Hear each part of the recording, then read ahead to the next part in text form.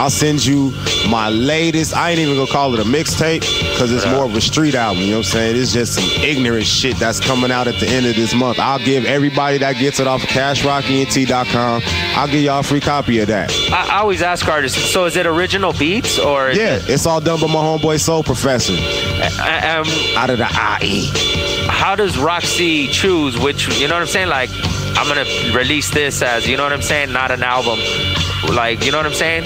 Because I think I understand a bit. Like, I didn't release it as a corporate album, but I'm releasing it as a street album. You know what I'm saying? Definitely. It's something strictly for all the street cats. You know what I'm saying? And I really approached it as an album. So that's why I say it's not a mixtape. You know what I'm saying?